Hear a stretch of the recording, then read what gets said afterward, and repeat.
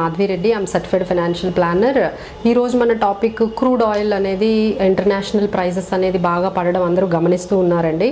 Almost అది $60 per barrel ఉండేది, ఇది $25 బిలో ట్రేడ్ అవుతూ ఉందండి. దానికి కారణం మనందరికీ తెలిసిందే, ఈ కరోనా వైరస్ రావడం వల్ల అన్ని కంట్రీస్ వాళ్ళ బార్డర్స్ అన్నిటిని సీజ్ చేయడము, తర్వాత ఫ్లైట్స్ అన్నీ ఆపేయటము, అండ్ ట్రాన్స్పోర్ట్ అంతా కంప్లీట్గా లాక్డౌన్ చేయడము, ఇంకా స్కూల్స్, ఇన్స్టిట్యూషన్స్, అవన్నీ కూడా, మాల్స్ అన్నీ కూడా, అంటే అన్ని ఎకనామిక్ యాక్టివిటీస్, బిజినెసెస్ అన్నీ, అంటే ఆల్మోస్ట్ అన్ని కంట్రీస్లో అది 150 కంట్రీస్లో ఎఫెక్టెడ్ అవ్వడం వల్ల చాలా కంట్రీస్ అనేవి ఈ ఎకనామిక్ యాక్టివిటీస్ ఆగిపోవడం వల్ల ఈ క్రూడ్ ఆయిల్కి సంబంధించిన ఏదైతే డిమాండ్ ఉందో అది చాలా వరకు పడిపోయింది. సో దానివల్ల వాళ్ళు కూడా ఏం చేశారు అంటే ప్రైజెస్ అనేవి ఆటోమేటిక్గా అది పడిపోయిందండి. సో ఇది ఒక కారణం అనుకుంటే, ఇంకొక కారణం ఏంటంటే మనకి ఒపెక్ కంట్రీస్, రష్యా అంటే సౌదీ అరేబియాకి లీడ్ చేస్తున్న ఒపెక్ కంట్రీస్ విత్ రష్యా మధ్య వచ్చిన ఈ ప్రైస్ వార్ ఏదైతే ఉందో, అంటే సౌదీ అరేబియా ఏమంటుందంటే ప్రొడక్షన్ అట్లనే కంటిన్యూ చేద్దాము, ప్రైస్ని కట్ చేద్దాం అంటే, వేరాజ్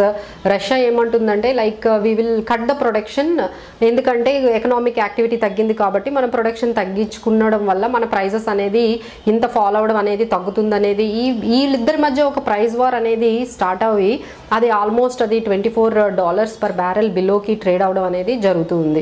సో ఈ అన్ని అంశాలు మనకి, అంటే మన ఇండియన్ ఎకానమీకి కానీ మనకి కానీ ఇది పాజిటివా నెగిటివా? సో అబ్సల్యూట్లీ ఇది పాజిటివ్ అండి. ఎందుకంటే మనకి 80% ఏదైతే మనకి ఇంపోర్ట్స్ ఉన్నాయో అది మనకి ఆయిల్ ఇంపోర్ట్సే ఉన్నాయి. అంటే మన ట్రేడ్ డెఫిసిట్ ఏదైతే ఉందో, అంటే ఇంపోర్ట్స్ ఎక్స్పోర్ట్స్ చూసుకుంటూ ఉంటే మనకి చాలా వరకు, అంటే ప్రతి $10 పర్ బ్యారెల్ తగ్గుతూ ఉంటే మనకి $15 మిలియన్ వరకు మనకి దానివల్ల ఉపయోగం ఉందండి. అంటే దానివల్ల మనకి సర్ప్లస్ వస్తుంది, ఎందుకంటే మన మనీ అనేది, ఫారిన్ రిజర్వ్స్ అనేది మనం పే చేసేయాల్సిన అమౌంట్ అనేది తగ్గుతుంది. ఈ విధంగా మనకి మన ఇండియాలో ఫిజికల్ డెఫిసిట్ అనేది మనకి కొంచెం కంట్రోల్ అవుతుంది. So this is very good అండి. మనం పే చేయాల్సిన కన్నా ఇప్పుడు తక్కువ పే చేస్తున్నాం. బట్ వేరాజ్ ఈ పర్టికులర్ ఏదైతే ఈ బెనిఫిట్ ఉందో అది కన్జ్యూమర్స్ వరకు రావట్లేదు. అంటే అక్కడ మనకి $25 పర్ బ్యారెల్ ఉండేటప్పుడు మనకి ఎందుకు పెట్రోల్ ప్రైజెస్ కానీ డీజిల్ ప్రైజెస్ తగ్గించట్లేదు? అంతే తగ్గించకపోగా రీసెంట్గా మనం చూస్తే ఇంకొంచెం కస్టమ్స్ డ్యూటీ అనేది పెంచారండి, డీజిల్ మీద కానీ లేకపోతే పెట్రోల్ మీద పెంచారు. సో దానివల్ల మనకి ఎఫెక్ట్ అనేది కనిపించట్లేదండి. బట్ ఒక విధంగా మనకు కానీ ఎఫెక్ట్ ఇచ్చినట్లయితే ఇలాంటి సిచ్యువేషన్స్లో, వేరాజ్ ఇప్పుడు ఈ వైరస్ రావడం వల్ల ఈ బిజినెసెస్ ఆగిపోవడము, కొంతమందికి శాలరీస్ టైంకి రాకపోవడం, మేబీ కొంతమందికి అసలు జాబే లేకపోవడం, అంటే డైలీ జాబ్ చేసుకునే వాళ్ళు, డైలీ వేజ్ ఎర్నర్స్ వాళ్ళకి లేకపోవడము, కొంతమందికి శాలరీస్ లేదు, కొంతమంది ఇప్పుడు ఆల్రెడీ మనం చూసాము కొన్ని ఎయిర్లైన్స్లో వాళ్ళకి శాలరీస్ తగ్గించిస్తున్నారంట, కొంతమందిని జాబ్ తీసేస్తున్నారు. సో ఇలాంటి పరిస్థితుల్లో గవర్నమెంట్ ఇంకొంచెం ముందు కొంచెం స్టెప్ తీసుకొని ఇంకొంచెం తగ్గిస్తే మనకి ఇన్ఫ్లేషన్ కంట్రోల్ అవుతుందండి, మనకి కూడా అంటే ఎండ్ కన్స్యూమర్స్ కూడా బెనిఫిట్ అవుతుంది.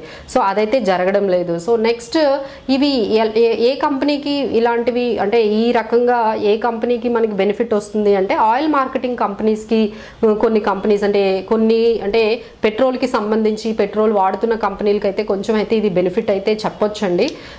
సో ఈ విధంగా మనకి క్రూడ్ ఆయిల్ తగ్గడం అనేది ఇండియన్ ఎకానమీకి మంచిదే. బట్ ఎట్లా ఉంటుందంటేనండి, ఇప్పుడు తగ్గినా సరే ఎక్కువ బెనిఫిట్ తీసుకోలేకపోతున్నాం. ఎగ్జాంపుల్ మనకి ఏవియేషన్ ఉంది, అంటే ఎయిర్లైన్స్ ఇండస్ట్రీ ఉంది, అసలు ఎయిర్లైన్సే ఎక్కడికి వెళ్ళట్లేదు. ఇప్పుడు క్రూడ్ ఆయిల్ తగ్గడం వల్ల వాటి బెనిఫిట్ కూడా వీళ్ళు పొందలేకపోతున్నారు.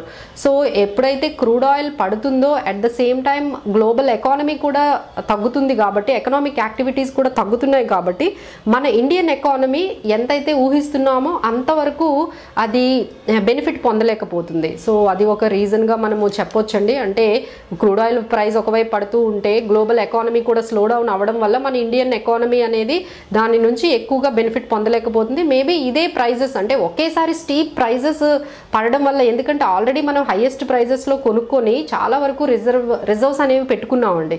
సో ఆ రిజర్వ్స్ అన్నీ అదే హైయెస్ట్ ప్రైస్లో ఉన్నాయి. అది అయిన తర్వాత మాత్రమే మనం మళ్ళీ కొత్త రిజర్వ్స్ అనేవి తీసుకుంటాము, అప్పుడు కానీ ఆ ఇంపాక్ట్ కనిపించదు.